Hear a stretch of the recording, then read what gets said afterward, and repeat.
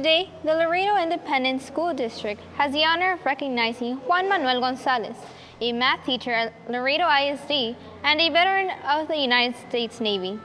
Mr. Gonzalez has taught at LISD for 34 years, and he is currently a math teacher at Hector J. Garcia Early College High School. He reached this point in his career after serving our country in the United States Navy for 8 years, from 1977 until 1985. He shares with us how the military helped shape the person he is today. It gave me the ability to deal with many different types of people. And also it gave me a good sense of how to control my emotions, especially when teaching. I don't think I'm the type of teacher that gets too impatient or desperate in a teaching situation. I can handle stress better. But it also exposed me to the field of physical education, which means I was always very active and in good shape. He talks to us about his duties and responsibilities while in the Navy.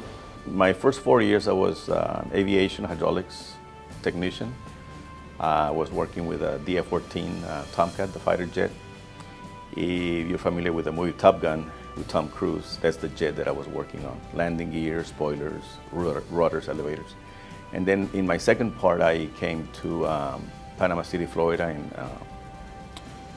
the diving training center, and I became a diver. During his time in the Navy, Mr. Gonzalez was able to travel to several places around the world. He talks to us about his travels. I was able to visit many countries that I wouldn't have visited otherwise, and I was exposed to different cultures. I realized that once you leave Laredo, it's a very different experience when you meet other people. I was able to travel in Europe and Asia. So when I got out of the military and I started teaching, I was also able to travel due to my consultant work with Texas Instruments. As a teacher, Mr. Gonzalez gets to interact with the students on a daily basis. He shares with us his message about military service. I do recommend to any student to think of the military as a career, because they have a lot of schooling. They have tons of schools. Pretty much anything you can think of in civilian life, they have it in the military. The Navy and the Air Force have the most schools. As long as a student joins with a contract that says you're going to go to, let's say, electronic school or aviation school or explosive school, whichever one you choose, if it's guaranteed, then you'll be doing very well.